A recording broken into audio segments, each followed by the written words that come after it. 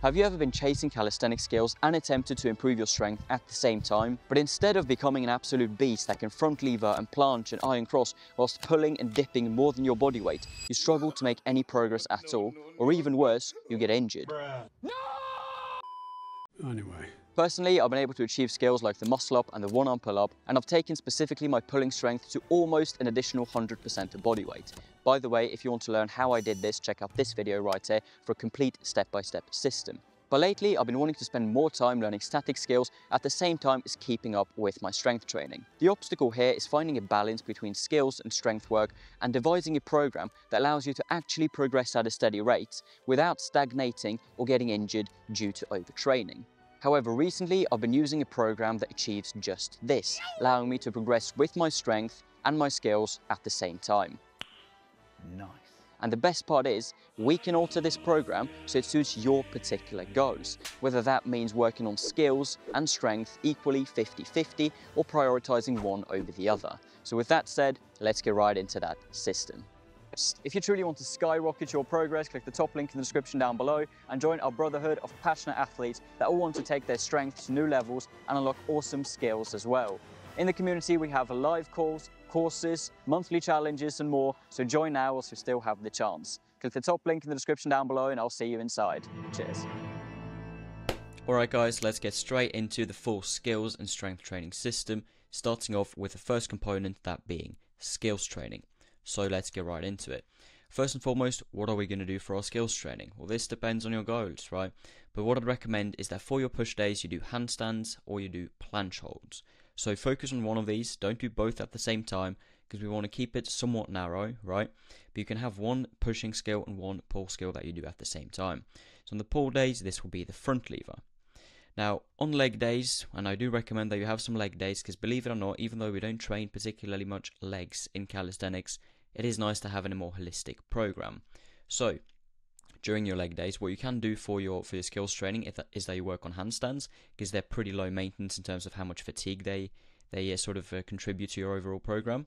You could do pistol squats, and in addition to this, I recommend that on your leg days, you work on what your particular lower body weakness might be. So whether you have weak ankle mobility, you have poor knees in terms of like your knees are pretty weak, or your hip mobility is not really that great, or your low back's weak, whatever have you, I'd look into doing some work for your weak area or areas. Now, let me know if you want a separate video on this, because this is a huge topic in and of itself, but I just wanted to introduce it here briefly, as it is smart to do during leg days. Now, our priority with these skills are going to be to work on balancing and static skills as opposed to strength-based skills.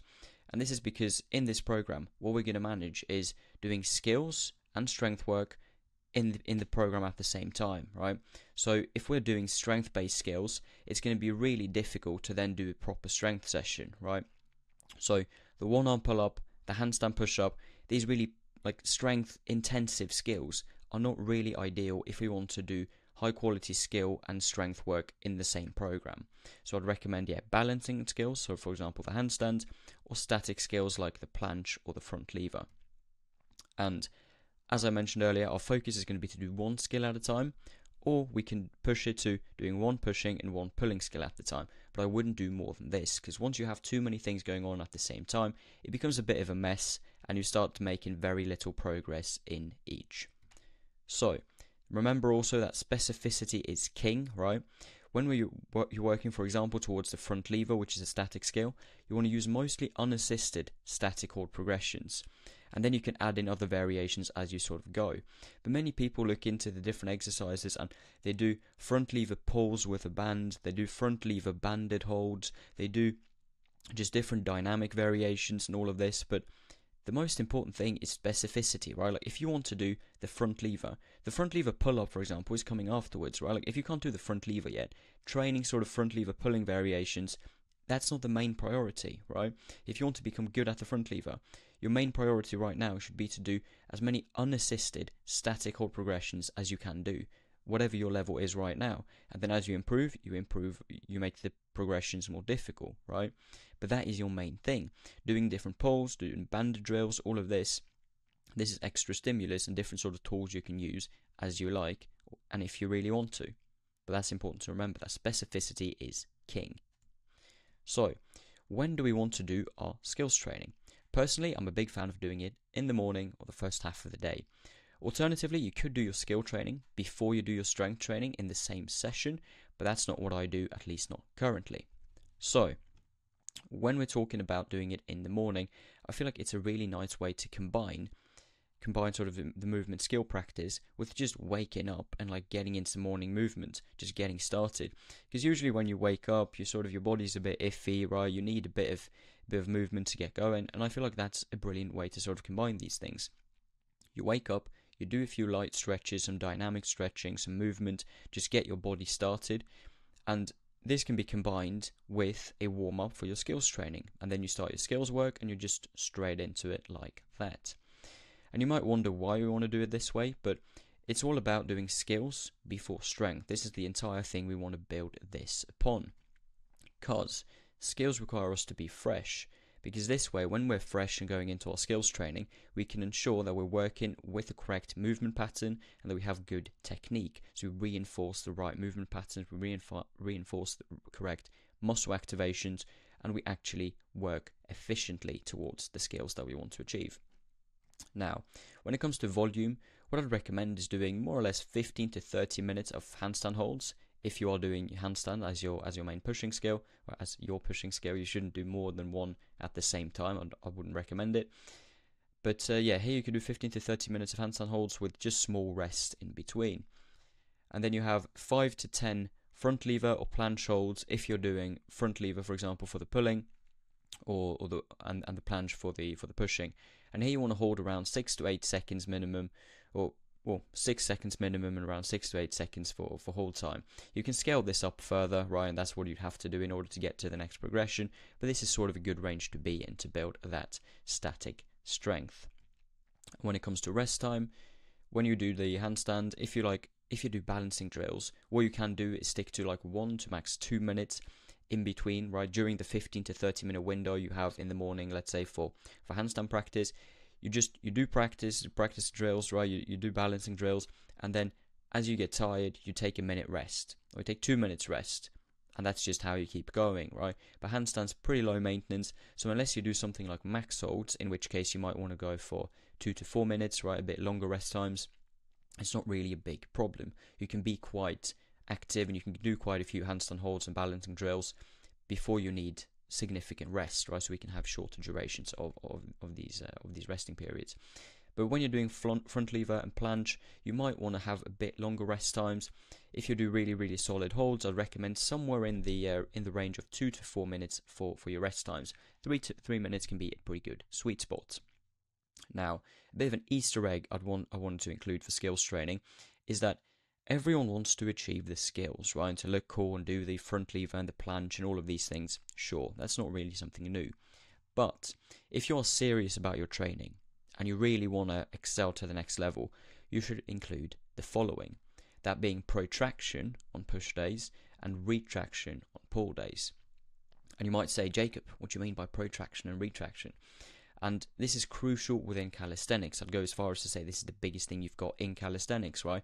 Protraction means that you're able to separate your shoulder blades and have them protrude forwards, whereas retraction means that you're able to bring your shoulders back and sort of pinch them together, right? Protraction is what you need for good pushing, and retraction is what you need for good pulling. And together, if you can do these well, both the protraction and retraction, you have really good scapular ability, which is key in calisthenics.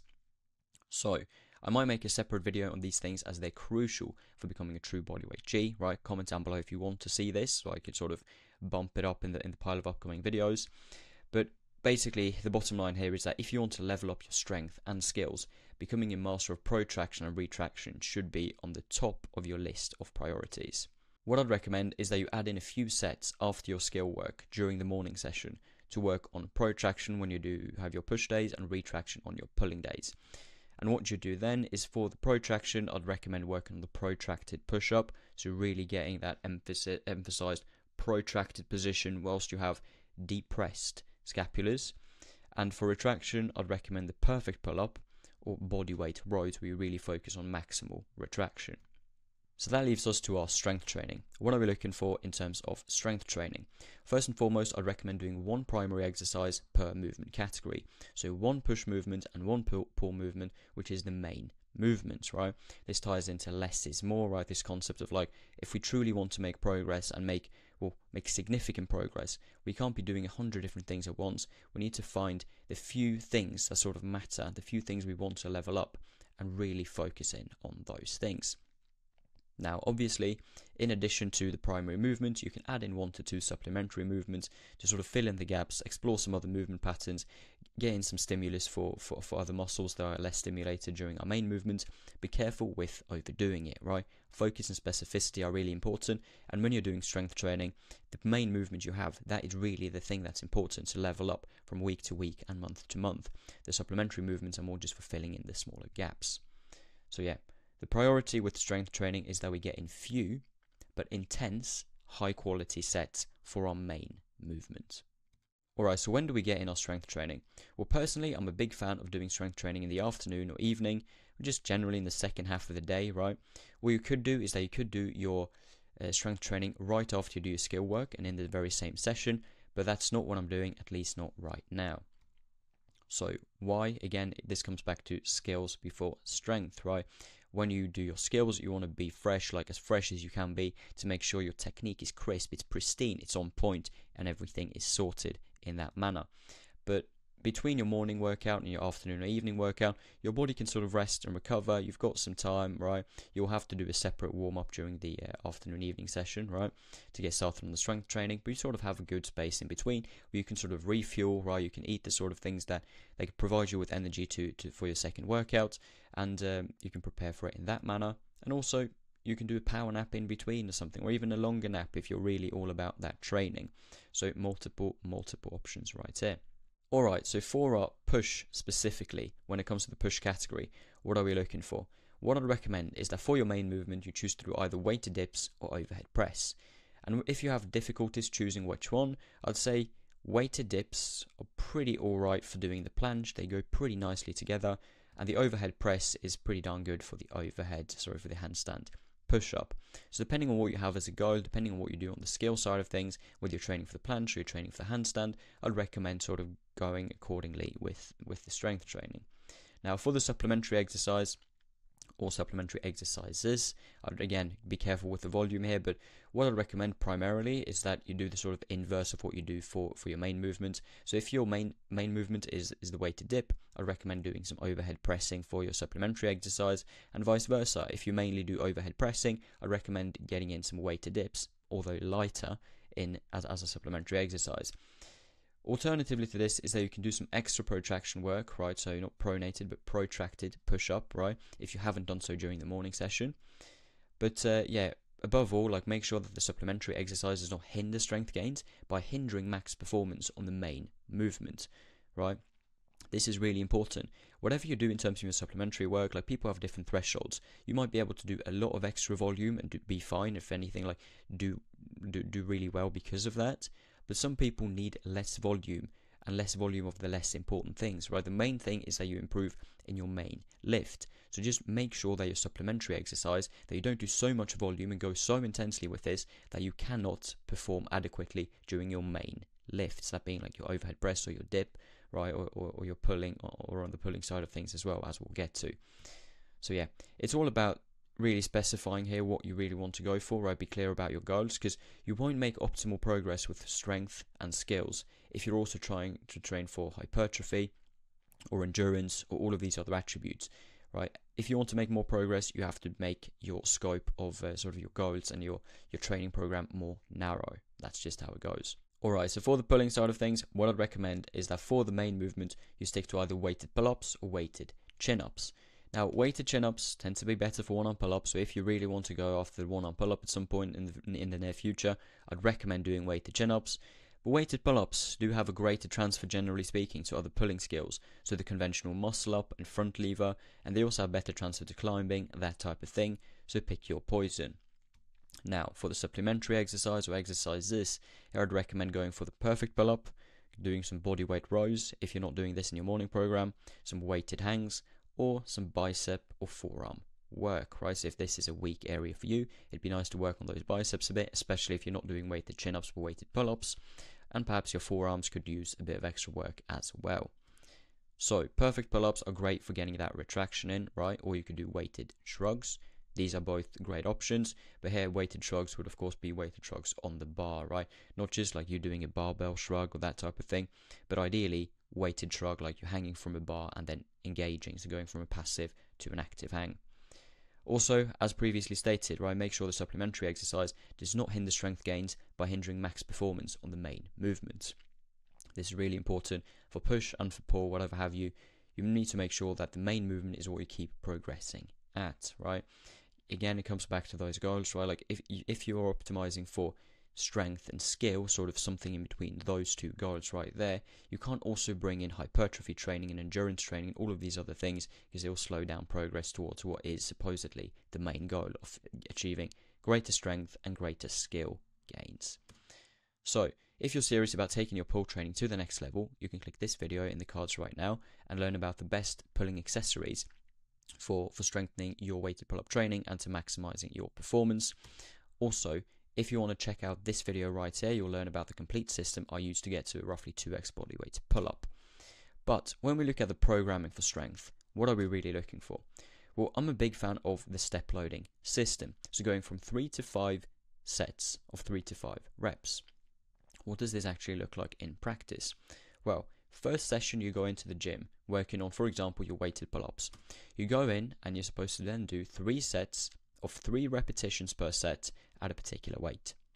The next time you enter the gym again and you're supposed to do a pull day, you now perform 4 sets of 3 repetitions per set. Next session you enter the gym again, this time you've bumped it up to 5 sets, but still of 3 repetitions per set. Next session you come into the gym again and it's a pull day, you do 3 sets now again, so back to 3 sets, but now 4 repetitions for each of those sets. Next time you go into the gym, you now perform 4 sets, still 4 repetitions per set. Next session in the gym, you now perform 5 sets, still 4 repetitions per set. After this, when you come back to the gym again, you now go back again to 3 sets, but this time of 5 repetitions per set. After this, you do 4 sets of 5 reps, and then 5 sets of 5 repetitions for your sort of 9th session, right? If you think about all of these being a particular individual session, then we're at session number 9 right here. After this, you go back to 3 sets of 3 for your session number 10, right? And what you do at this point is that you add a weight increment. So whatever you did for your weight here during this cycle, the weight would stick.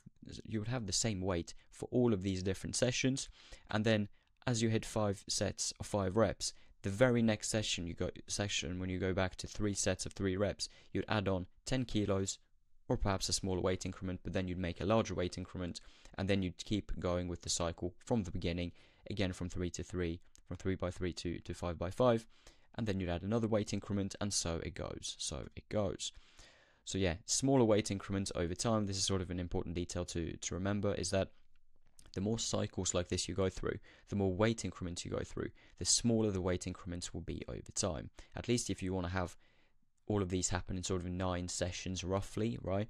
If you want to stick to the same duration of a cycle, right? If you don't want to add in a bunch of other steps, if you don't want to have a larger range for your sets and rep numbers, right?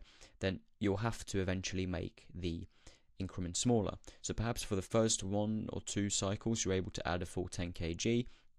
Then after that, maybe you'll have to go down to 7.5 kilo, or for example 8 kilos if you're using kettlebells. That's usually like a nice differential. 2, 4, 8 kilos. These types of things are nice to sort of find depending on what kettlebells are available. And then after that, you perhaps go to 5 kilos, that type of thing, right? But note that this is if you stick to the same set and rep ranges. Of course, there are ways of tweaking it up and making sure you stick to larger weight increments, but then the cycles will have to gradually get longer and longer and longer, so I recommend just sticking to this system right here. Now, note that each weight increment and each cycle will take you roughly 2 to 2.5 months to go through. But Jacob, if it's only 9 sessions and I train twice per week, which I'll cover a bit more in a second, but if it's about that, then why would it take 2 to 2.5 months? Wouldn't it be just a month and a half? Well, this is how I look at it, right? You have all of your training weeks, they take a certain amount of time. If you do 2 sessions a week, they take roughly 5 weeks. But then you might have 1 to 2 deload weeks, we'll talk about this soon, where you might need to just like take it easy, right? Drop intensity, like take a week or 2 where you have easier load and you sort of like rest a bit. Then you might want to do 1 to 2 sessions to build back up after you've had a deload week, right? And then you might also want to have a few extra sessions in between there to sort of do a repeat of a particular session.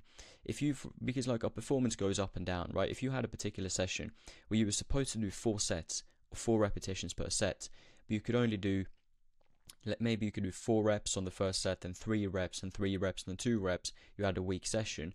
Perhaps something was off, you're really stressed out at work, right? Like whatever happened, your performance was way off. Perhaps you want to do a repeat of that session, right? So like because of all of these factors together, a conservative estimate is that it takes you 2 to 2.5 months to complete a cycle and to increase weight. Then when it comes to rest times, I see people messing this up a bunch. So what I really want to emphasize here is that you rest for minimum 3 minutes.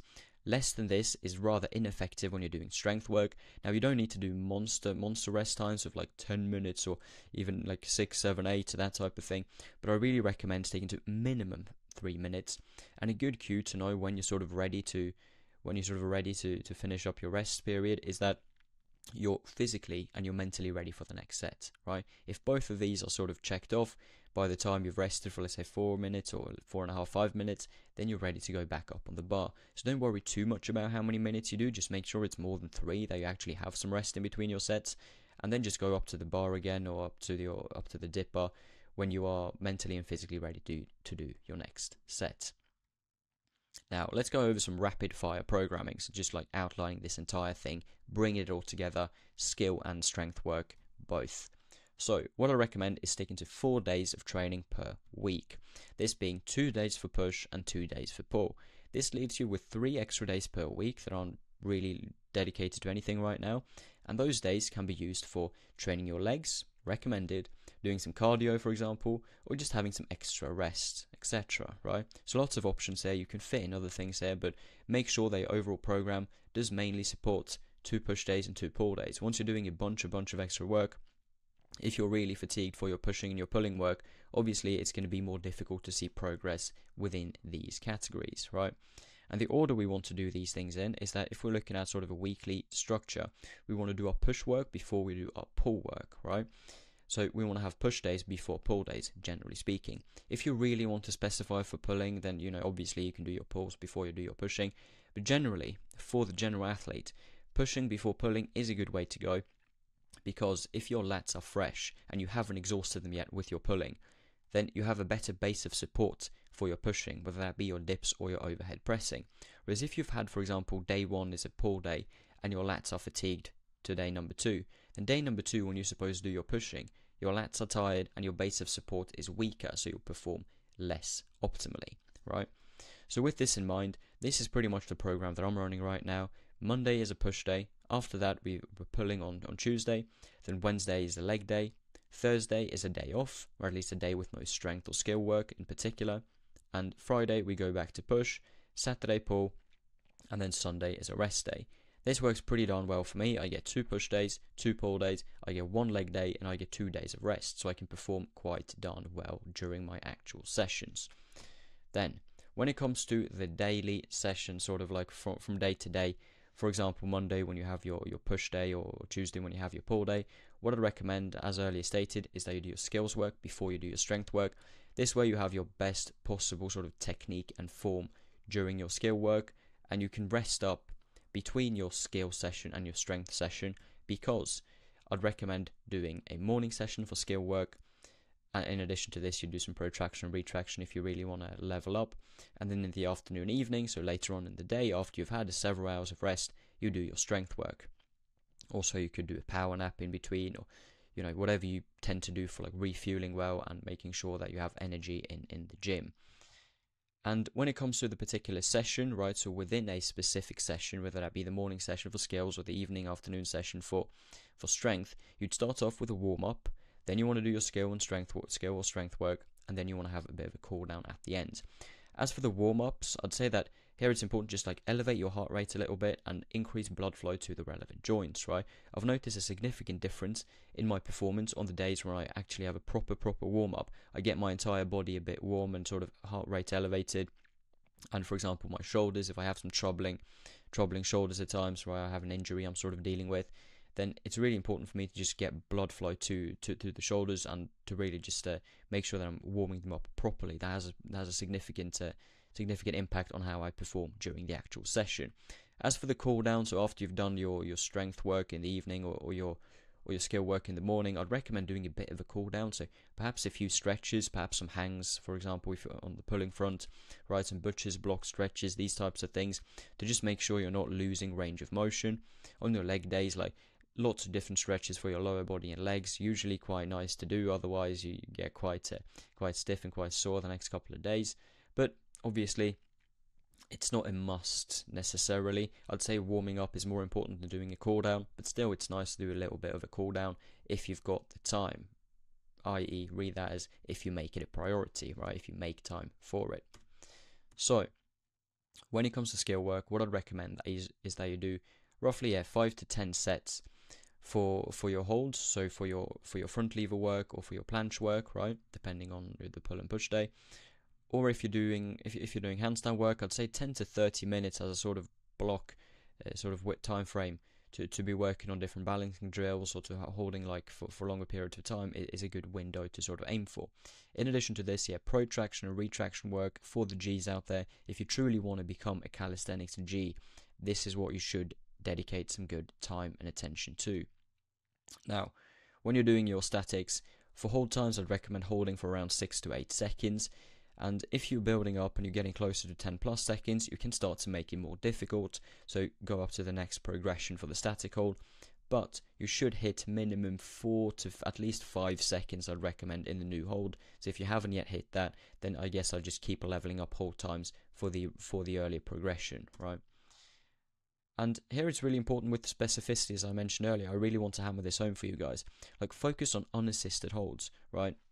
Obviously, for things like the planche, using the bands and stuff, it's quite effective, right, when you get to versions of the straddle and to the full planche. But for example, the front lever, like, do the unassisted version that you can do right now and spend time there.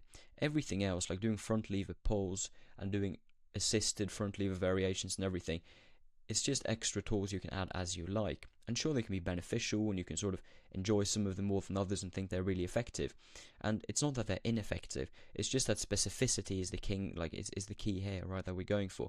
Is that it's really important to make sure that if you want to be able to do the unassisted front lever, that you train unassisted front lever progressions, right? And then that you maybe get some assisted towards the end of the session, perhaps then you do some assisted, like with band front lever holds, like 4 front lever holds, right? With front lever pull-ups, all of these things, sure, they can be nice skill accessories, but make sure that you target the main thing. If you're not training for the front lever pull-up yet, but you're training for the front lever, then most of your sets should be dedicated to front lever work.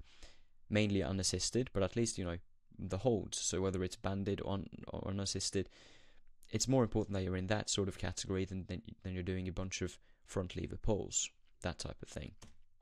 And then when it comes to rep-based work, so if you're doing bodyweight rows, for example, for your retraction, or if you for your protraction are doing bodyweight dips, bodyweight push-ups, that type of thing, but this again, they're not too heavy on the protraction, to be honest, which is why they're sort of in a middle category here. But whatever have you, if you're doing bodyweight versions of these during your morning sessions, to either work a bit on retraction, perhaps a bit on protraction, but in a lighter fashion, then I recommend sticking to a rep range of 8 to 12 reps, more or less. Just make sure that you do slow and controlled reps. And for the rep-based exercises that really target retraction and protraction, like the perfect pull-up for retraction and the protracted push-up for protraction, here I'd recommend really dropping the number of reps, so going 1 to 5 reps, really slow and controlled, focus on that form, and only increase reps as you really get these things nailed down, as your protraction and retraction get really solid, and you know that you're doing them correctly. Then you can start to make it more difficult, either adding load or adding, higher reps, larger hold times, all of these types of things, because you don't want to mess up the form, right? That's the most important thing. Get form right first, and then you can scale them up afterwards. Now for your strength work, as we talked about, 3 to 5 sets by 3 to 5 reps, and then as you complete these cycles, then you do weight increments of 10 kilos, 7.5, 5, 2.5, whatever you're able to do. But make sure you don't do too large weight increments, because usually this isn't beneficial at all, and you'll sort of just be juggling around trying to make it work, but when in reality you don't really get too much out of your sessions. You're scrambling to sort of keep up.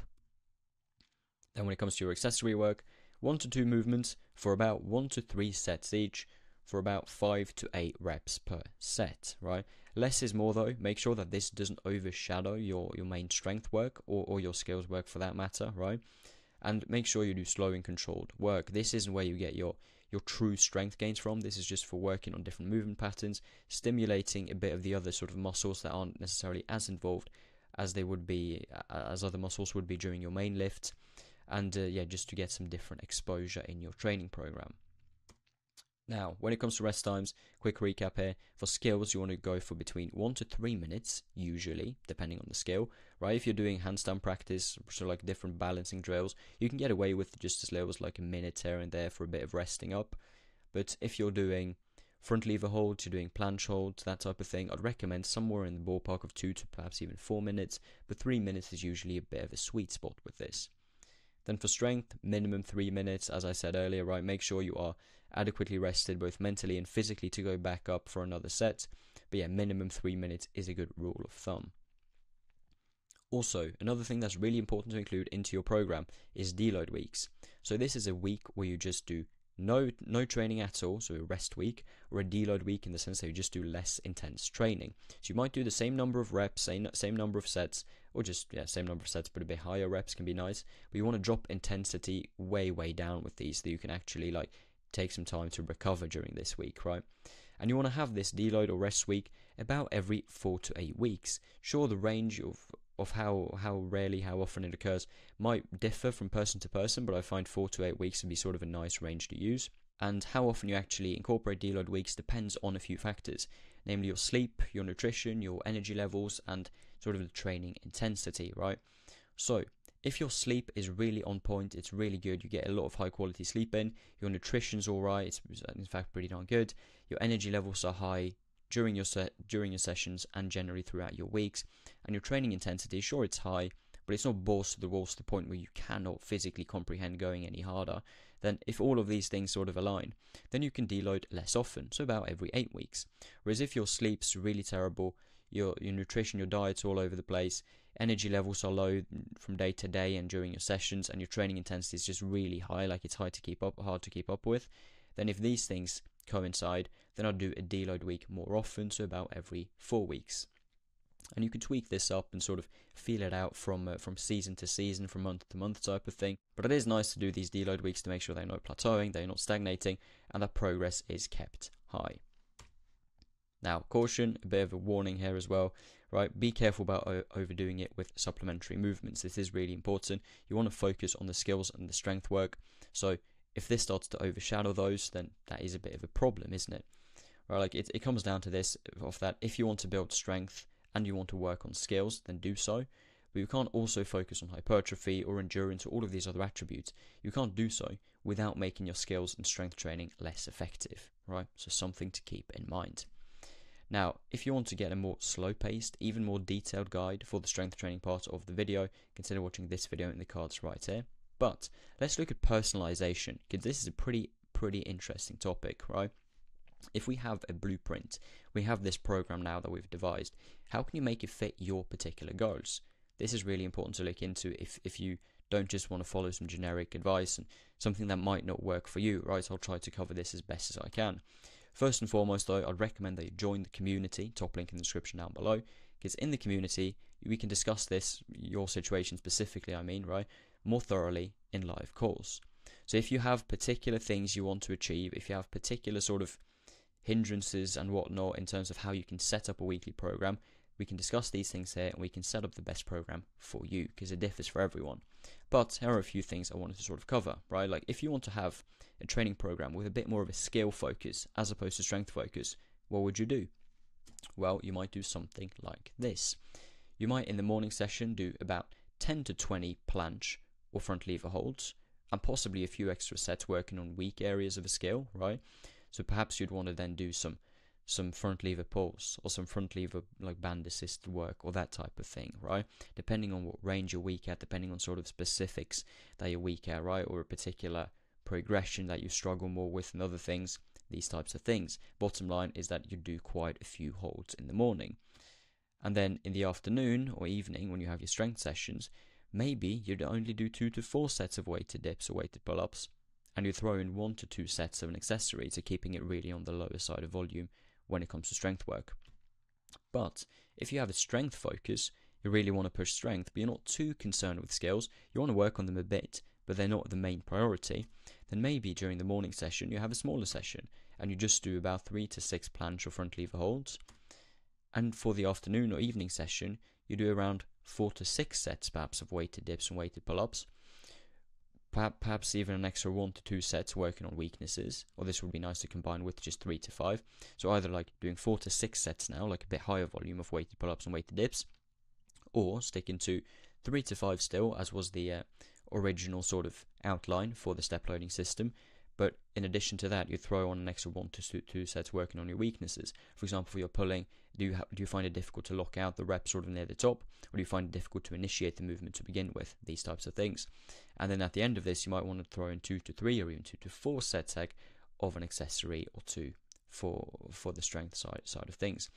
Here it comes down to what is sort of your main goal, right? What you want to specify, sort of what you want to tailor for, right? So if we imagine that the left side of the slide is skill work and the right side is strength work, you can see that the different slides will sort of exist for different people. Some people might want to just do skill work, no strength work, in which case we'll probably make a bit of a different program to begin with, but you can sort of maximize for skills as opposed to strength. Other people would want to get a bit of a hybrid in, as we see with the next 3, where there's a bit more of a skill focus, or where there's 50-50, or where there's a bit more of a strength focus. And some people might just want to go purely for strength, being with no skill work at all, right? And also, remember with this that you can do them in the same session if that's the only possibility you have. But personally, if you have the time for it, if you have the ability to do so, I would recommend splitting them into 2 separate sessions. At least that's what I'm doing right now, and that's what I'm finding to be, I'd say, the most effective for me personally. And if you're doing handstands and you're wondering how would you do this for handstands, well, again, might depend a bit on the person you're asking. But then, like for the morning session, if you wanted to focus more on skills, you can do something like 20 to 40, even 50, 60 minutes of handstand work. But if you do a bit more of strength focus, maybe you just want to do 5 to 15 minutes a few days a week. That's also a possibility. But what if you're getting stuck? Because usually it's quite common for people to get stuck and to have problems in their training, and I get quite a few questions from people about what to do in these situations. And here is what I'd generally recommend to start looking at. First and foremost, you likely have too much junk volume or misplaced volume in your program. So this really comes back to the sort of simplicity of specificity, right? So in order to progress with skills, you need to spend more time on skills. And further, like specifying this further, you need to spend more time on the particular exercises that most resemble the skill you want to achieve. Front lever is a brilliant example, so I'll keep using it. If you want to achieve the front lever, not the front lever pull-up, not the one-arm front lever or any of these things, if you want to achieve a standard full front lever, then the things you can do that are most specific to this would be unassisted front lever progressions, and to be fair, also banded full front lever progressions. Right, full banded full front lever. So doing front lever pull-ups with a band, or just like with a progression of the front lever unassisted variations, these things are less specific, right? Also doing different banded versions of the front lever progressions wouldn't be as specific as doing specifically the banded full front lever, right? Or to do then just unassisted front lever progressions at whatever level you're at, right? So make sure that your volume is sort of placed where you want to progress. If you want to progress with a particular skill, you want to make sure that you're doing actual holds for that skill. And in addition to this, you want to make sure that they most resemble the particular skill you're going for, right? Like whatever that is, whether it's a front lever pull-up, whether it's a front lever pull, one-arm front lever, you want to have specificity in all that you do in training. Specificity is king. And in order to progress with strength, you need few but high quality and intense sets. Now, if you think that your volume's alright, like you've divided it well between your sort of your goals, whether those be skills or strength related, then another thing to look into would be rest and sort of deloads, right? It might be that you're resting too little, so you're sleeping too poorly or too little from day to day, or that you have too sparse or non-existent deload weeks each season, right? So make sure that you either increase the frequency of your deloads or increase how much you sleep or increase the quality of it, and that might have quite a significant impact as well. Now, next up, I really want to touch upon this with patience and consistency, because if you're in calisthenics for 1 to 2 weeks or 1 to 2 months or whatever have you, you won't make too much progress regardless of who you are, right? But if you're in it for the long game, right, you're in it for years and years on end, it's sort of inevitable. Of course, no, you can have a shit program and shit approach and you'll get pretty poor results. But if you're in it for the long game and you have somewhat of a right approach to like how you're programming this and training for it, it's impossible to not make at least pretty alright progress. Alright, so what we want to do for this is that we want to have consistency, first and foremost, right? You want to put in the work and make sure that you don't do so little that you don't make any progress, right? You want to make sure that you have consistency and that you put in the work and you don't fall off the bandwagon. But then you also want to make sure that you pace yourself so you don't go too high up, right? You avoid junk volume, you don't do too much to the point where you rush into an injury, right? So it's all about staying within these two, having consistency and making sure you're not dropping so far down that you can't see progress because it just doesn't make sense, you're not stimulating for enough. And at the same time, you want to make sure that you're doing not so much that you're rushing into an injury or stagnating or whatever have you due to overtraining. So for a bit of a quote that I thought was really fitting for the video is that you don't have to see the whole staircase, just take the first step. And I think this is really important because as we get stuck with different type of programming options and stuff, it's easy to think that, oh, but this might have these problems and this program might not really fit for this particular reason or whatever have you. But the most important thing is that you won't be able to know what problems arise in a week or in a month or in a year. You simply won't until you actually start. So the most important thing is that you start today, you start as soon as you can, and then you make changes as you go. You tweak things up. Maybe you want to train more for strength or more for skills in a few months than what you do now, and then you just make the changes. You make the changes accordingly, right? So the bottom line here is that it's really important to just get started. We're looking at different programming options now to optimize it, yes, but there's nothing to optimize if you haven't begun yet. So make sure that you get out there and you actually start.